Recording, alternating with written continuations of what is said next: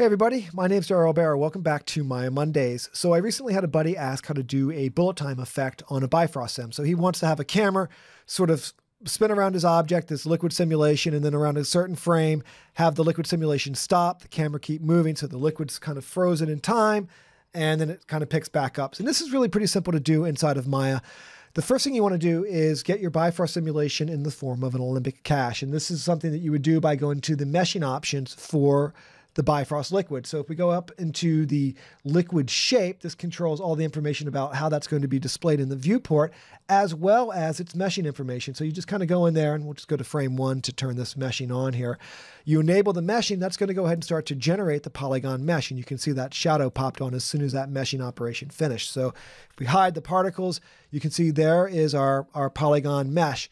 So what that polygon mesh made from the Bifrost liquid, the next thing you need to do is export out a simple cache. So you'll go to Alembic and you'll say export selection to Alembic file. Now I've already gone ahead and done that and saved this out. So instead of taking the time to do it now, I'm just going to delete all this and go ahead and load up that Bifrost cache. So we'll just go back to the cache menu, go into Alembic and tell it to import in the Alembic file of this splash. And you can see it's a little bit over a gig. So we bring that guy in. I think I've got a material that I can assign to this already, kind of sitting in my scene here. So now we've got this liquid in our scene. And right now this liquid is being driven by the overall time node inside of Maya. And we want to do a retiming effect. So there's a couple ways of doing this. One way of doing it would be to go to the animations, go to keyframe, and do a scene time warp. The problem with doing a scene time warp is that's going to warp the whole time of the scene, including the camera move. And in this example, we want just the liquid to freeze in time and the camera move to continue that we're going to animate or set up. So what we want to do is we want to basically get a function curve on the liquid on the cache node. Instead of being driven by that time node, we're going to break that connection and have it being driven by the actual function curve that we set up ourselves. So all we have to do is go to the Alembic node, and you can see the time parameter here is, if I go to something like frame 15 or whatever, the time parameter is going to go to frame 15, right? So what we're going to do is we're going to actually break this connection, and we're going to set some keyframes on that so that we can drive it with a function curve. So we'll go now back to frame 1. Excuse me, we'll set this to frame 1 here, and I'll just right mouse click on top of that guy and say set key. Looks like my simulation lasted 35 frames, so we'll go to frame 35. We'll set this guy to be frame 35. We'll set a key on that.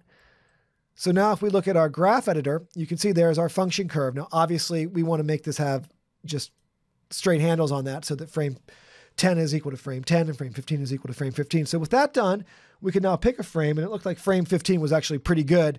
We can now pick a frame that we want to use as the hold, right? Like right around here, I just want that stuff to hold for whatever, I don't know, 10 frames or something. So what we're going to do is we're going to say insert a new keyframe on that guy. Then we'll go out 10 frames to frame 25. And at frame 25, I'm also going to insert a new keyframe. And I'm just going to take this function curve now and lower that value down to frame 15. And put our tangents back to flat for this whole curve here. So the last thing that we want to do is we want to take this last keyframe, and we need to push that back out 15 or 10 frames also. So we'll go to frame 45. So now we have our animation.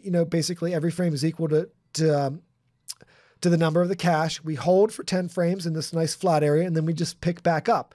And that's going to give me the ability to have that hold happen there. So this is all set up now. It's been retimed, pretty straightforward. So now what I want to do is I want to go ahead and just animate my camera kind of spinning around this guy. So we'll just go ahead and we'll create a new camera. And I'll create a camera with an aim, and we'll look through that camera. We'll just actually hit the frame F key to frame in on that so that my aim point is sort of centered on that guy. And we can sort of jump back to my perspective now. And I just want to use my arc tool to quickly lay down the motion path that we want the camera to follow. So we'll just say curves, create a 3-point arc tool. So we'll just sort of, I don't know, set up an arc right around there. That looks pretty good. And we'll just rise that up a little bit. Looks pretty cool.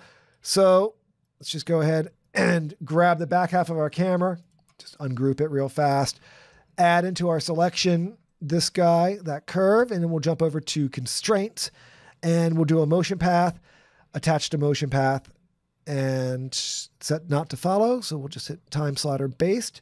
So now if we rewind back to frame 1, look through this camera, let's just update that guy one more time by hitting that back arrow button. The camera, the orientation, you have to give it a kick to get it started there by clicking the rewind button one time. But once you do that, it's pretty much set up, and now we can start doing a play blast or watching our animation. So we'll just do a simple play blast for this guy. So you can see here comes our camera. It kind of follows through on this guy. And around frame 15, the liquid holds, just sits there and holds and holds and holds. And then in a few seconds, it's going to obviously kick back up and start moving at frame 26. So then the liquid simulation starts kind of coming back in.